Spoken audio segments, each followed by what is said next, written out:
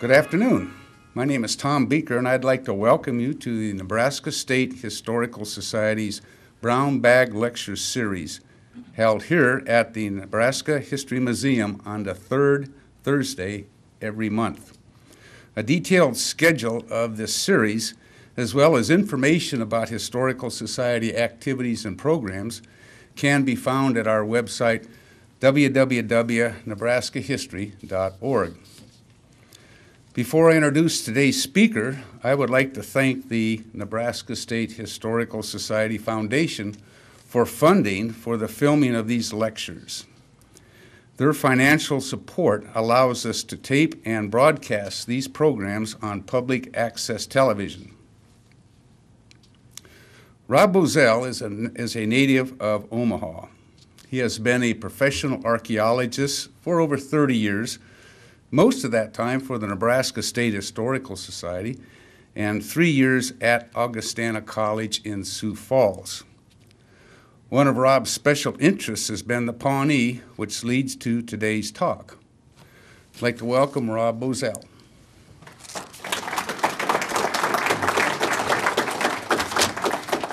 Thank you, Tom. Appreciate that. Get this started here.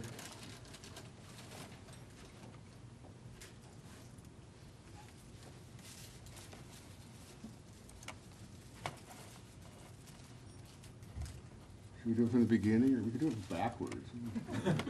I make more sense if we do it backwards. Thanks again, Tom. When I was asked to give a talk on something with archaeology, I thought about when we're out doing archaeology, particularly in the field, that there's two questions we always get, and that is, how do you know where to dig? And what Indians lived here? What tribe lived here? And the answer to the first question is classified, so I can't talk about that. I can't tell you how we know where to dig. But the question about what Indians lived here is never an easy one, because there's people have this understanding that where different people live, that's where they always lived. You know, that they'd always been there. When in fact they haven't. There's lots of people moving around, lots of migrations, lots of blending of cultures, all kinds of stuff, which makes that very, very complicated to answer that question. So I thought it'd be fun to take the Pawnee, which we know a little bit about because they had been here longer than anybody else in Nebraska, and just go through sort of where they came from, why they got here, what they did here, and sort of their history based on, and there's a lot of evidence. There's archaeology, there's oral traditions, there's linguistics. So I kind of want to go through all that stuff as simply as possible and tell you what we do know. And a lot of us, I'll tell you what we don't know, because there's a lot of things that we still don't understand. People ask, you know, who cares? Why do we care about tribal origins? We care for a couple reasons. One, if we're going to tell a story of somebody's past, it makes for a much richer understanding, knowing where they came from, okay? The other thing is, one of the things we try to do in archaeology is explain why cultures change, why they stay the same, what are some of the process behind that. And unless you know who people were and where they came from, it's hard to explain change. You know, you can't say, culture X changed and they became culture Y if you don't even know they're related. So it's important to try to, the best you can, figure out who these people are. I'm not talking about just Native Americans, anybody worldwide. This is archaeologists. That's one of the reasons they want to try to figure out where people came from and what their migrations were and that kind of thing. So that's sort of what I want to talk about. This is a question that archaeologists and historians and ethnohistorians have been asking since the 30s. And I hate to tell you this, but I may not have more answers than we did in 1930, but we'll see. And the Pawnees, first of all, just to give you a little background, are from a kind of biological linguistic group called Caddoans or Caddoans that came out of the South, and there were still Caddoans that stayed in the South. Up here, the three tribes on the Central Plains that are Caddoan of this group are Pawnees, Arikaras, and Wichitas. And they I think everyone kind of agrees, probably has the longest residency in the Plains than anybody else. When you think of Plains Indians like the Lakota and the Omaha and the Ponca, Odo, Iowa, Cheyenne, Missouri, Arapaho, most of those people came around after 1700. The Pawnees and Arikaras in Wichita, these Caddoans, seem to have come earlier. It gets murky about how earlier and what happened, but that's why they're kind of interesting when you deal with these kind of questions. The Pawnees had several bands. Some people call them the Pawnee Confederacy. Two main groups, the Skeety or the Loops was kind of from the northern groups, and then what's called collectively the South Bands. And these people may have had different histories. I mean, they probably did. Certainly different migrations, slightly different languages, lots of sort of coming together, coalescing and coming apart. That's the other thing that when people think of the word tribe, you have this notion that they have always been a tribe forever, and that's not true either. There's lots of splitting and coming together. One example that's a good one, I think, is the Omahas and Poncas, who everyone thinks, well, they're two different tribes. They are two different tribes. They have two different governments. They live in different places. They're two different tribes right now. They actually used to be one. They used to be one people, even as late as the 1700s. For some reason, they split and became two tribes. We're not quite sure why, but the same thing happened with a lot of the Pawnees and a lot of tribes. So it's not necessarily an easy question. The peskiest question about all of this stuff is there's this culture all over Nebraska called the Central Plains tradition. And it's always been hypothesized that they are ancestral Pawnees and Arikaras. And that's kind of what I want to talk about today.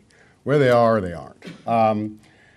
And just to give you a little summary of who those people were, lived in Nebraska, Kansas for about 300 or 400 years, from about 80, 1,000 to 1,400, all over Nebraska, northern Kansas, western Iowa, and even way out into the Front Range of the Rockies and Colorado and Wyoming.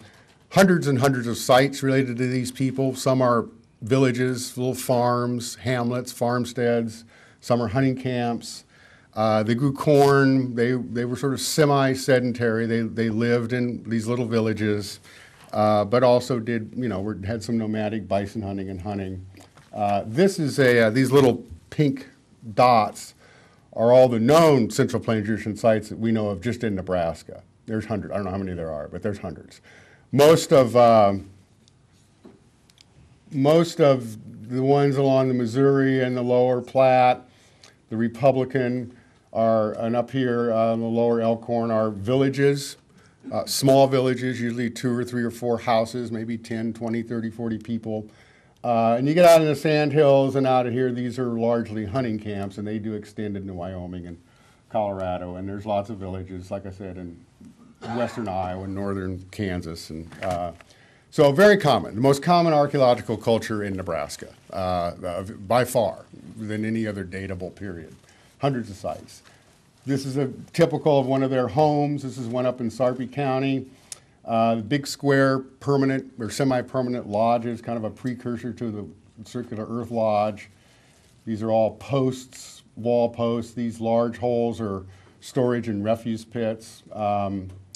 They made a lot of pottery, pretty fancily decorated pottery, finely made stone tools, real kind of typical early Plains Village culture, some ornamental things. Now, they were very successful in Nebraska and Kansas. Again, they're spread all over. For some reason, things start going bad for these people in the 1200s, 1300s, and up to the 1400s. What went bad is unclear, but they ended up leaving the Central Plains. They pretty much abandoned it. Some of the theories about that are there was a new group, which I'll talk about briefly in a second, called the Oneota, which came from the Midwest. There may be warfare with those folks. It's a little unclear. Resource depletion, climate change. There may have been a climate change. We don't really know, but we do know that by the 1300s, things started to thin out. And a lot of them moved up north. They moved up into South Dakota. Some of them may have moved south, too. We really don't know. But by 1350, 1400, there's very, very few of them left in Nebraska. What happened to them is a little unclear, but we do know that they abandoned the region. The one thing I had mentioned, these Oneota people Oneota is a whole different culture, and it's not the subject of this talk, but there is these incursions of Oneota people from the Midwest, and by that I mean Iowa, Illinois, Minnesota, Missouri. That's kind of their homeland, and they pushed out onto the plains early on, 1200s, 1300s, and established some big villages. I mean big villages, not these little hamlets. Not nearly as many sites, but probably with hundreds of people in them, maybe even thousands of people. We don't know. And they moved into mostly along the Missouri River, although there is one site up in Nance County now by Genoa that's Oneota. And then they kind of moved back in the 1400s, back to where they came from. And they reappeared several hundred years later, and they are the ancestors of these not Caddoan, but these Siouan tribes, like the Omaha, Ponca, Oto, Iowa, Kansas, Missouri, Osage. All those historic tribes are descended from this Oneota complex. So just to kind of give you an idea that things are pretty dynamic out here. The reason we can tell that they're different, they made a very distinctive kind of pottery. Had different kinds of decoration. It's tempered with shell, little tiny crushed up mussel shell. That's all those little white specks. So we can tell the difference between Central Plains and Oneota by the artifacts they had, and some other things too. So warfare with these guys may have been a factor here. Now, from about 1400 to 1600, Nebraska is nearly abandoned. That's kind of a generalization, but there isn't much archaeology for 200 years. The one exception, and we'll talk a little bit about why that may be important, is up on the kind of upper or lower Elkhorn. It's actually a typo. No, actually, the upper Elkhorn and the lower Niobrara. There's this culture which we call Redbird, named after a little town of Redbird, that kind of stays up in there. And we don't know a whole lot about these people, other than they seem to have some similarities with people from South Dakota at the same time. And their sites are not very well dated, but seem to be in the 1500s and 1600s. So it's the only thing that kind of fills this gap a little bit. Other than that, nobody's living in Nebraska for that period of time. And true of kind of northern Kansas and western Iowa, kind of all over. The Central Plains are abandoned. Now, there's the theory that's been around since the 30s or 40s is that what happened was, for whatever reason, that a lot of these people that had been living in Nebraska from 1000 to 1300, 1400 moved up into South Dakota, as I said a little bit earlier. And they're called the coalescent tradition. Coalescent, as you know, coalesce means to sort of grow together, to fuse. And the reason it's called coalescent is that when these people moved up into South Dakota, there was already people up there. And they're the ancestors of what we think are the Mandan and Hidatsa, okay, that were already living up there. The coalescent was sometimes friendly and sometimes not friendly. So there was blending of ideas, of people, of artifact types, but there was also warfare. And as a result of all this mixing, this cultural mixing, you get new things coming up, like the Circular Earth Lodge seems to have developed up there. Large villages, not these little villages anymore, but big villages with hundreds of people, not dozens of people. Fewer of them, but bigger. Blending of artifact types. These big communal bison hunting things started happening, large-scale horticulture, and conflict. And the most dramatic one, and this is a terrible aerial photo, but it's all I could find. So you may have heard of the Crow Creek Massacre site. It's an event happened in the early 1300s. It's a site up kind of by Chamberlain, south of here, Chamberlain, South Dakota. Big village of people that look like Central Plains tradition. I mean, their architecture, their pottery, they look like the people from Nebraska. Everything about them. If you took the artifacts from the Crow Creek site and one of the earth lodges and you threw it in central Nebraska, nobody would think it's out of place. I mean, it really does. So, you know, it's probably remnants of some of these people that are moving out of Nebraska. And there was a big massacre there. The site was fortified, so clearly there had some enemies. It had big fortifications around it, and they failed, and hundreds of these people were massacred. And we don't really know who the aggressors were, but what most people think, it was these ancestors of the Mandan and Hidatsa. So you get a bunch of people moving to a new area, and you got somebody already there, there's going to be conflict. So there's lots of warfare going on back at this time. Now, out of all this coalescence, this fighting and this blending and sharing of culture and all the stuff that happens when you get two major groups of people come together, by the 1600s, 1700s, you can start to see these historic tribes. And up north, by that I mean North Dakota, South Dakota, coming out of that, and particularly North Dakota, is the Mandan and Hidatsa, living way upriver. In South Dakota, the Arikara. And then all of a sudden, kind of out of nowhere, the Pawnee just sort of pop up in central Nebraska again, around 1600. Based on radiocarbon dating, the earliest site seemed to be around 1600, again, after that 200-year hiatus of nobody being around. And they have these big villages. Again, it's not these small little hamlets anymore. They're big villages with hundreds of people, maybe even more, concentrated on the lower reaches of the Loup River Valley, lower Platte Valley, Republican, a few down the Republican and Blue, although most of them are on the Platte and the Loup. The architecture, the organization of the villages, a lot of things are very, very similar to these people up north, like the Arikara, Mandan, and Hidatsa. So that's kind of the coalescent story of what happened. And the Pawnee lived continuously in Nebraska until they moved to Oklahoma in the 1870s. You remember the slide I showed of all the Central Plains sites, all those little pink dots? Well, this is the known Pawnee sites. So there's a heck of a lot less of them. Again, they're mostly concentrated in the lower Platte reaches and the lower Loop, and then a few on the Republican, a few even down here on the Blue River. There's some down in Kansas, too. A few on the Republicanville of Kansas, and I'm not sure if there's any on the Blue River in Kansas, but there are certainly some on the Republican in Kansas. In fact, if anyone hasn't or would like to visit a really nice Pawnee museum, there's one in Kansas, and I think it's called the Republic Pawnee Village Museum or something like that. It's just a county south of the Nebraska border, and it's built on a Pawnee village. In fact, the museum itself is built over an excavated lodge, and it's in the middle of the village. You can still see all the lodge depression and stuff. So if you get interested and you're down that way, I would recommend going. Just a few images of the Pawnee in Nebraska. This is an 1860s photograph by Jackson of probably the last Pawnee village out by Genoa. There's a central courtyard, probably with something going on there. You can see the earth lodges around it.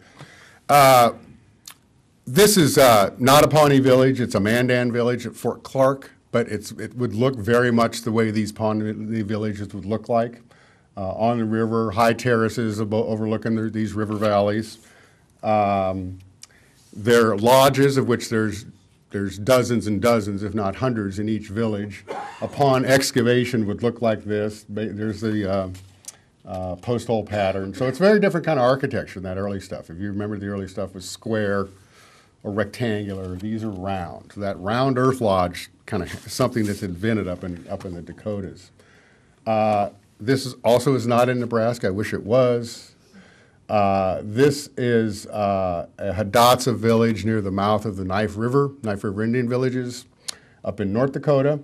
A lot of these Pawnee sites in Nebraska are well preserved archaeologically, but most of them have been cultivated. Now, underneath that cultivation, you've still got very well preserved lodge floors and all that kind of stuff, but visually, the ones in North Dakota that had not been cultivated are sort of better. But some of these villages in Nebraska would have looked very much like this. This one, as you can see, it's fortified. You can even see the old trails coming in and out of the village.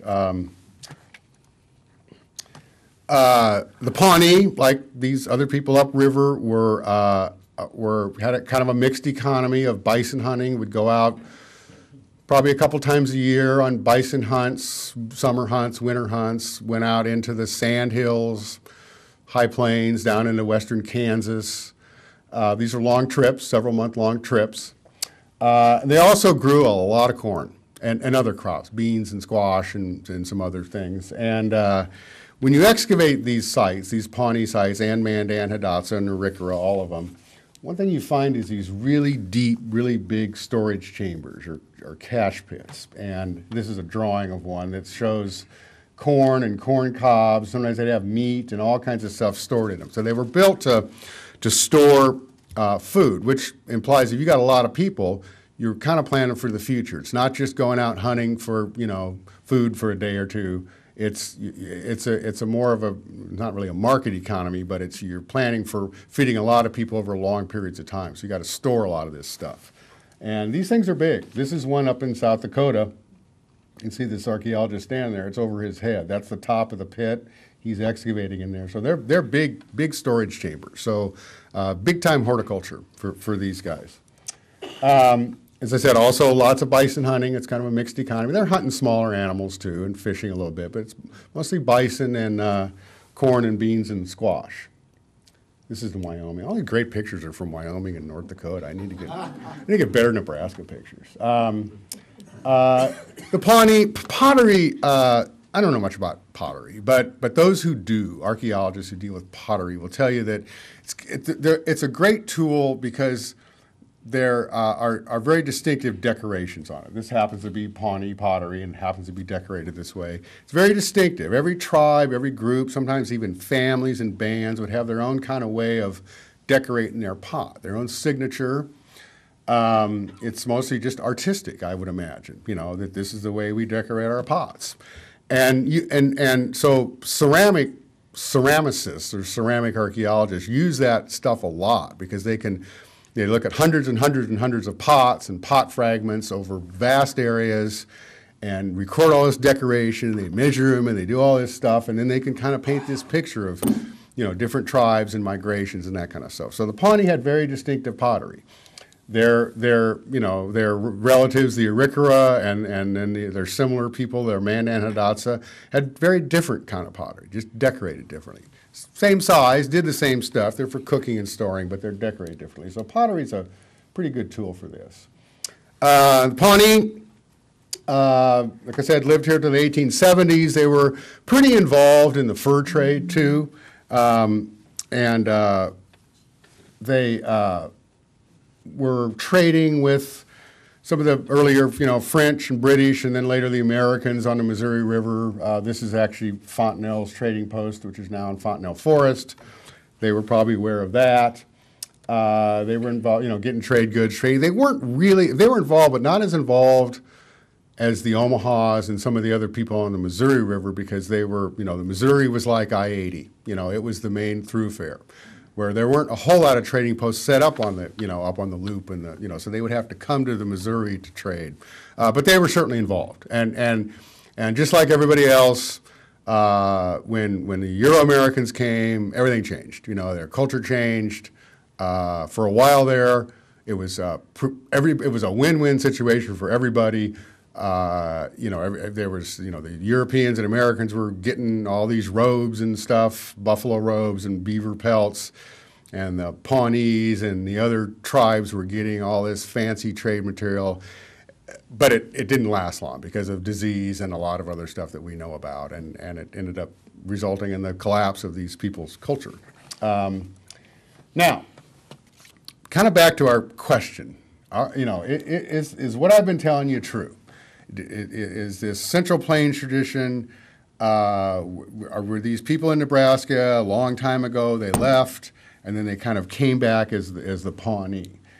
If you just took archaeology data, if you just looked at all these kind of trait lists, the architecture and the pottery decoration and the way they made their arrowheads and the way they did hunting, the answer would be no. They're different in almost every respect. They got we go from square houses to round houses, from notched arrowheads to unnotched arrowheads, from different kinds of decoration to some other kind of decoration on their pots, and different kind of burial customs. It's all different. So if you just had archaeology, you didn't know any better, the answer would be, well, these people are pretty unrelated. They don't look at all the same. But what you got to remember, and this is where this stuff kind of gets challenging, is that people change.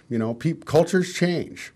They start we look at our own culture. Look at the way cars have changed in the last 100 years. 100 years isn't very long when you're talking about this kind of stuff. So just because the archaeological remnants of what people have look different doesn't mean they're necessarily different people. We just don't know.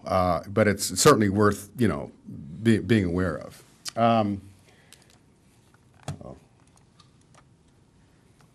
Okay. Now I want to look at some different kinds of information and to tell you what it tells us about this problem. First is linguistics. There's a linguistic technique called glottochronology, which I don't really understand. But basically, it's taken different languages and looked for common words in it. And I think it's almost mathematical that you can, the number of common words or parts of words or whatever, you can actually look at when language is separated. I don't know how well it's accepted. I think there's certainly, like a lot of stuff, there's problems with it. But what the linguists say about these northern Caddoan languages is this, that remember, the northern Caddoan tribes are the Pawnee, Arikara, and Wichita. That looking at those three languages, that nearly 2,000 years ago, the Pawnee and Arikara seem to have split from the Wichita. Okay? So that's back farther away than we're even talking about. That's back during sort of woodland times. And then around, 1,000 years ago, 800 to 1,000 AD, the Pawnee and Arikara split from another language of another group who's kind of become extinct called the Kitsay. And I don't even know if there's any Kitsay speakers anymore. But it is ironic that that's about the time of the Central Plains tradition, that there's this that these folks, their language seemed to have split off from some other language around the time when we start seeing all these Central Plains sites in Nebraska, Central Plains tradition. The Pawnee and the Arikara are very similar languages. They seem to split about 1400 to 1600. Now remember, that's just about the time when the Central Plains people would have moved up and then some would have moved back into Nebraska at 1600, and that very well could be consistent with the Pawnees splitting from the Arikara, that they had lived together as maybe one group, one people up in South Dakota for a couple hundred years, and then they split, and then their languages slowly changed. And then finally, the bands, the Skeety or Skiri and the South band seem to have split pretty recently in the last 300 or 400 years. Around 1600s is when they split. So that's what linguistics tells us, and some of it kind of does match this theory that archaeologists have about the Central Plains tradition. Again, there's lots of little problems with it, but it generally sort of matches this story that archaeologists have made up about all this stuff. Now, physical anthropology. Physical anthropologists look at human remains in this context. And one of the techniques that they have is this thing called craniometrics. If you look around the room, people look differently. People have different color eyes. They have different skin color. Some people are tall. Some people are short. And that also happens with our skeletons in very, very, very, very subtle ways. And a lot of this kind of started in Europe, where they started noticing that the crania of Northern Europeans look very different than Mediterraneans. And what these people do, they take a bunch of measurements, and they take all these measurements and they do some statistics, and then they can kind of group these people.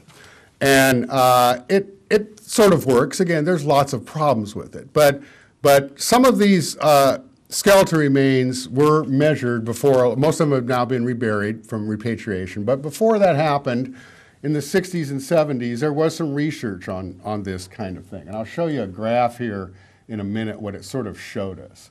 The other thing about physical anthropology that's kind of interesting in this whole context is is when the Historical Society was repatriating hundreds of skeletal remains to the Pawnee and some other tribes, the physical anthropologists that examined those noted that these Central Plains tradition people had a lot of trauma, lots of battle injuries, lots of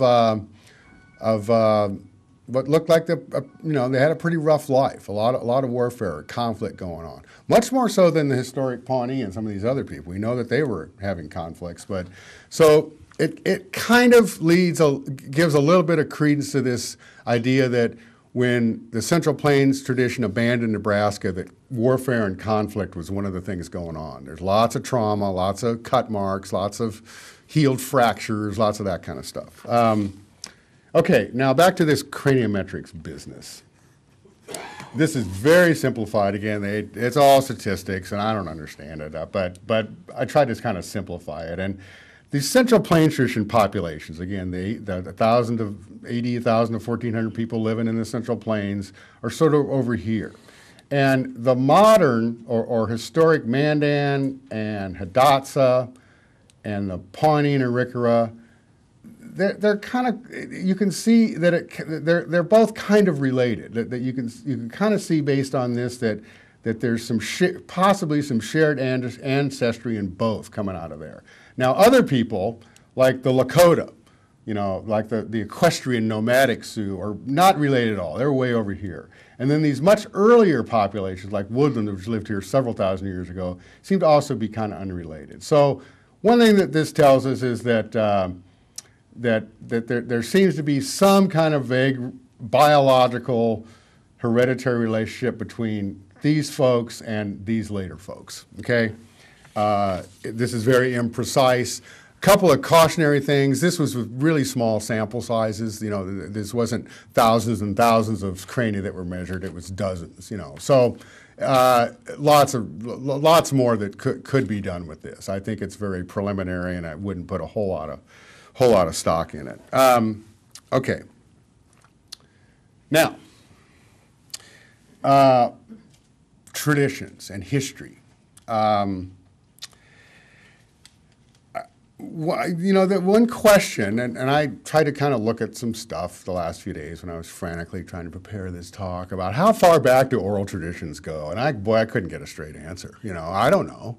It's a really good question. Some people who are folklorists and oral historians will say, that stuff can go back quite a ways. Others say, no, probably not much more than a century or two. But Pawnees do have their own traditions about where they came from. And historians can look at old maps and accounts of early explorers, and there's a little bit of that information. I want to talk about that a little bit and see what that tells us, both the traditions and ethnohistory. And again, most of these are some accounts that Pawnees told early explorers or fur traders or even anthropologists in the early 1900s about their understanding of their history. First of all, in terms of Europeans and Americans, when you start looking at maps, it's pretty well agreed that from the late 1600s and up until the late 1800s, everyone kind of agrees that central Nebraska was the Pawnee homeland. So not a whole lot of dispute about any of that stuff. The most interesting story in terms of this talk is this thing about Harahay. And that comes from the Coronado expedition. There's Coronado right there, probably.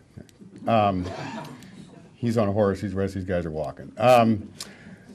When Coronado reached central Nebraska, or central Kansas, when he was near Lindsborg, Kansas, a member of the Coronado expedition was told by the Wichitas, or a Wichita, that beyond, presumably north, lived the Harahay. This is 1541. And the Harahay is kind of similar to the Wichita name for the Pawnee. So what this guy was kind of saying was, there's more people up north. If you go north, there's more, and they're the Harahay. We don't really know how far north, or exactly what this guy said. But it kind of suggests that the Pawnee were north of the Wichitas, which were in central Kansas at that time, in the 1541. They could have been referring to even farther north, like South Dakota. We don't really know. But it is interesting that somebody said the Pawnees are up in Nebraska or South Dakota or somewhere in the 1500s. Now, the Pawnee accounts, these are Pawnees telling anthropologists and explorers and stuff about their early history. There's a tale called the Clothesman Tale, which is about a individual who kind of helped. There was a consolidation of a bunch of small villages into larger villages. We don't know when. We don't really know where. Or that it was in the Loup River area. Some historians and ethno-historians have said, well, that's clearly reference to the Central Plains tradition being these small villages, and don't know. It could be, but it's an 800 to 1,000-year-old memory if it is. The problem with the Clothesman Tale, it doesn't have anything about going into South Dakota and warfare and all that business. Now, some other fellas, a guy named Bear Chief, a guy named Secret Pipe Chief, and some others, there's different variants of this, but there's this commonality that we came from the South. Some say the Southeast, they even refer to where cane grows, which makes you think sort of Louisiana, South Mississippi area. Others say Southwest. I think there's a reference that says something about crossing two mountain ranges and formerly living in stone houses. Well, stone houses, you think of, Southwestern stuff. Chaco Canyon, Anasazi, all that. Mexico, maybe. Don't know. They're interesting. They're tantalizing, that they're talking about the Central Plains tradition coming up out of the South 1,000 years ago, and maybe related to, Mexicans or Anasazians or, Mississippian people from the deep southeast. And Caddo is kind of related to that. There's some relations to it. The question is when. The problem with that is that in some of these accounts are sprinkled with talks about the Spanish. It talks about fighting with the Spanish and horses and stuff, which makes you, they're not talking about 1,000 years ago if they're talking about the Spanish, because the Spanish weren't there 1,000 years ago. So it gets murky. But there's this consistent sort of, we came out of the South. Now, when they did, who knows? Some other stuff, Martha Royce Blaine, who's an anthropologist, historian, compiled a lot of Pawnee and Arikara myths, and talks about the Pawnees living in grass houses on the Nemaha. We don't know what that's about. I don't know what that's about. There are Central Plains tradition sites on the Nemaha. There's no Pawnee sites that I know of. Don't know what that's about, but it's consistent. Also talks about old Pawnee traditions living somewhere along the Niobrara, and which is interesting because Pawnees, you remember one of the things in this model that we were talking about was that there is this redbird thing, which dates in the 1500s and 1600s on the lower Niobrara and the Elkhorn, which is the exception to Nebraska being abandoned. And so there is some reference to the Pawnees living on the Niobrara. There's certainly no modern Pawnee, there's certainly no 1800s or 1700s Pawnee villages on the Niobrara. So it could be that. I mean, we know a lot about Niobrara archaeology, and there's no Pawnees. There might be some hunting camps and stuff, but there's no villages up there, except for this redbird stuff, which could be what we're talking about. Okay, the other thing that's just interesting is that the Pawnees are a little unique.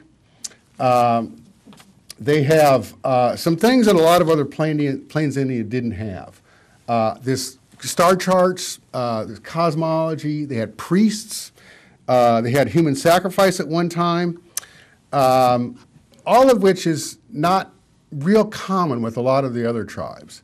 And it does have that kind of southern feel to it. There are things that are vaguely reminiscent about the Pawnees and this kind of stuff, like star charts, which, are vaguely similar to Mississippian people in the southeast, or Mexicans, northern Mexico, and, Aztec and that kind of stuff. So clearly, at some point, they came out of the South, whether it's 1,000 years ago or 400 years ago.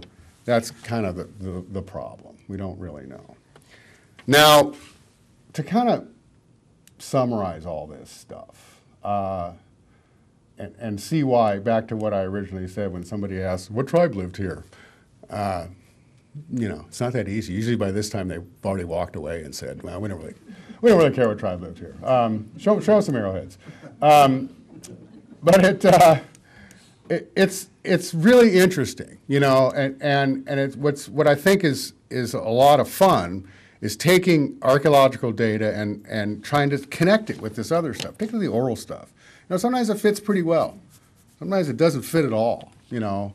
You know, if we kind of look at what we do know, you know, this sort of general model of the Central Plains tradition going up into South Dakota, and there's all this sort of warfare and this blending, and from that comes to the north the Mandan and Hidatsa, and South Dakota the Arikara, and then their relatives, the Pawnee, moved back into Nebraska. I still continue to think, even though there's problems with it, is the most kind of logical explanation. Now there's lots and lots of sort of unconnected dots with all that, but it makes some sense. It makes a little bit of sense with the linguistic data too. You can kind of connect it. Biology, we don't really know enough. We really don't know enough. I don't place a whole lot of credence in that. I think the future of this question, a lot of questions like this, may be with DNA. I don't know what, I know 20 years ago, there was really not much of a, there was nobody that was able to extract DNA out of old, dry bone. I think there's been some advances. I mean, after we talk, if somebody wants to share, I'd be happy to hear. I don't know. I think there's some technology that are moving forward in terms of being able to extract DNA from bone, which would be really interesting. The ethnohistory, you know, it's just kind of hard to tell. You know, there seems to be this consistent something about people coming out of the South. I not knowing really, and I'd be happy to hear from folklorists and ethnohistorians and oral traditional people after I get done blathering here what their thoughts on this are. I get the general sense of doing a little bit of research on oral tradition that it's not real reliable after a couple hundred years. So, you know, these stories about coming out of the Southwest, are they 1,000-year-old stories? I don't know. I'm a little skeptical of that. I think, you know, the Pawnees were very connected to the Southwest during the 1700s and 1800s and even probably late 1600s. You know, that's where they're getting the horses, lots of trading and raiding and lots of going back and forth between, you know, New Mexico. They talk about fighting with the Kiowa and Comanche and Apaches and all that stuff. I think a lot of that's what those memories are. But I really don't know, and I'd be happy to hear what others have to say about that. So, you know, that's kind of, we really don't know a whole lot. But some of these kind of remaining kind of pesky questions are what I just, you know, went over. We don't know much more than we did 80 years ago. I think that general model, the archaeological model, seems to kind of work the best. It makes some sense. You know, for one thing, you kind of got to think about all this is everyone agrees the Pawnees and Arikaras are closely related, biologically, linguistically, culturally. No one really disputes that. And everyone seems to be pretty comfortable with the Pawnees, or the Arikaras, excuse me, developing in South Dakota from 1300s on up to the historic period. Well, if that's true, and the Pawnees are closely related, then you kind of got to have the Pawnees up there too. And where they kind of came from would have been from Nebraska. It kind of lends some credence, I think, to that whole theory. And it's supported, you know, a little by linguistics and lesser degree craniometrics. Harrowhead's puzzling, you know.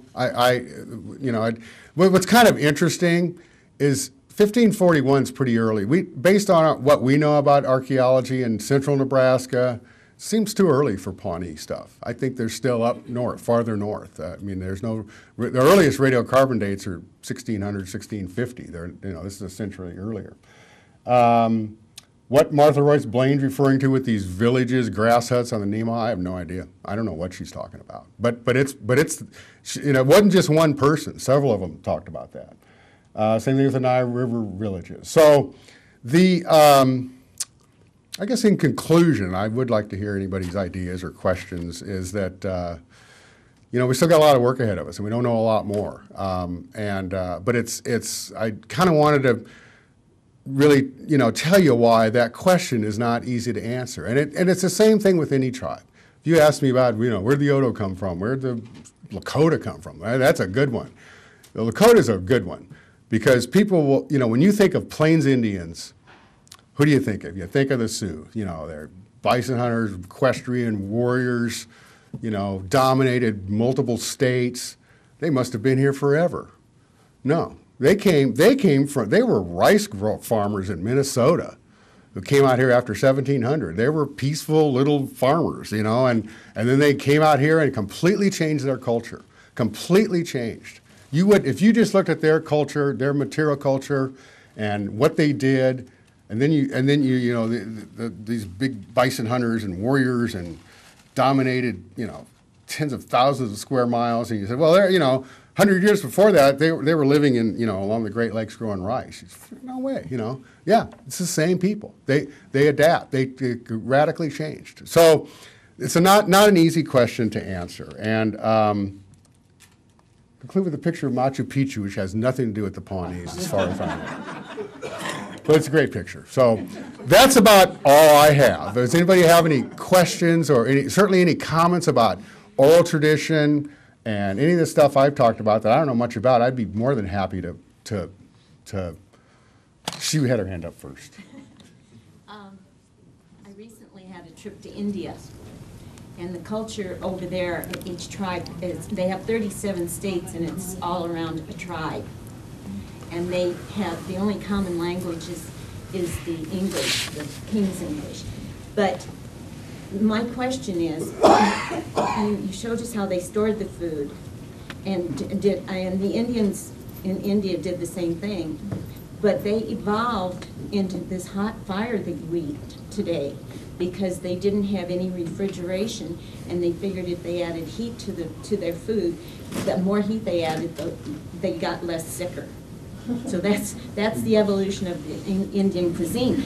But I don't see that our Indian people they didn't turn to heat, did they? I mean, why could they say their food better than over there? Well, the storage chambers here are, the theory is that it's, I mean, they might have dried some of the food, like dried some of the buffalo meat and harvested some of the corn, and then it was a cool, underground is cooler, you know, so it would preserve, now that's not going to preserve. That might be the answer. Yeah, it would preserve it for longer. Now they had chronic problems with these pits because you dig a hole in the ground, you put a bunch of food in it, you're going to have two problems. You're going to have rodents digging into it, and you're going to have water coming into it.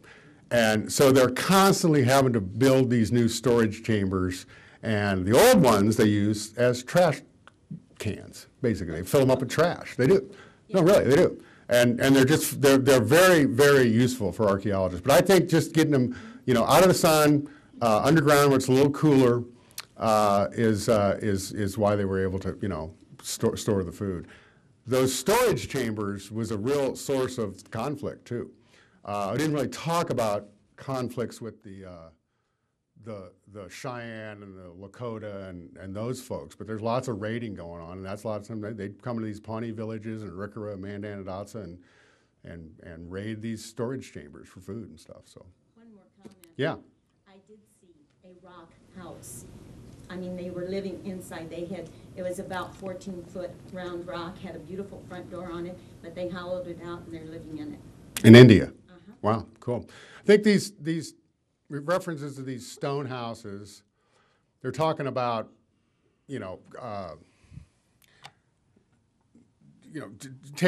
building stone walls out of stone blocks and stuff, like Chaco Canyon and Anasazi and, that southwestern stuff. There is a site in western Kansas called Cordelejo, I think, and it's by Fort Scott. It's an actual pueblo in Kansas where they have stone houses. It's Wichita, probably, from the 1600s, 1700s. So, again, some Pawnee saying, well, we used to live in stone houses. Well, it could be some memory of El Cordelejo and visiting there, staying there with their relatives, the Wichitas. But you had a question, sir? Yeah, actually two, also for one. Of the question about the Pawnee human sacrifice. Yeah.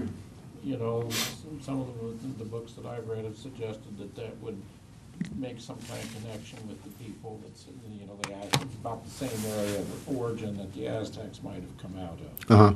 Are there any other groups on the plains that practiced human sacrifice in that fashion, or is that unique? Not to my knowledge, but if anybody knows. Oh, I'm sorry. He wanted me to repeat the question. His question, was there any other Plains Indians other than the Pawnee which practiced human sacrifice? And my intelligent answer is I don't know. I don't think so. I've always heard that they're kind of unique in that respect as a ceremony. And that ceremony was stopped in the 1830s by a guy named Pedalasharo or Pedalasharo. He was a 1817. Okay. Last one. Okay. Is that, are they the only ones that had human sacrifice? As far as I know, yeah. Yeah. They did try a few times after that, but they weren't successful, and the tribe was against itself, and so the times that they tried the human sacrifices after that, the tribe tore things apart and could not get that sacrifice together. That's one of those things that just has that kind of southern feel to it, maybe even Mexican feel to it, yeah. Okay, then the other question, you don't have to deal with this, you don't want to. So whenever you pick up Think about archaeology, you can just make this stuff up. book about the Plains Indians and stuff, they've never mentioned how do they dispose of the human waste. You know, do you move the village? If you have settled villages like that, how do they deal with that? I don't know. Go to the edge of the village, I think.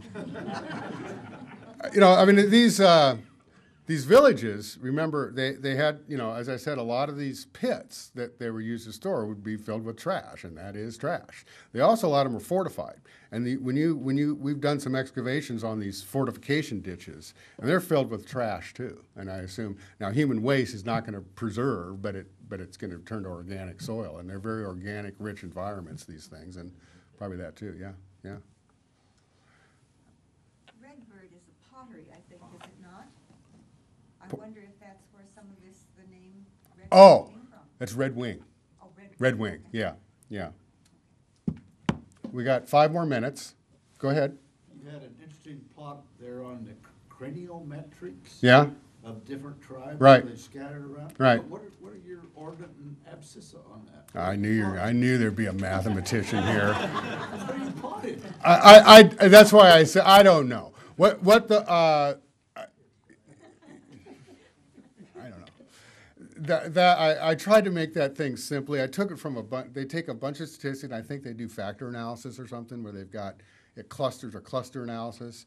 What those people do, they take a battery of measurements, 15, you know, length, width, probably dozens of measurements, and they do some kind of statistics to it, and then it clusters. Those are cluster analysis.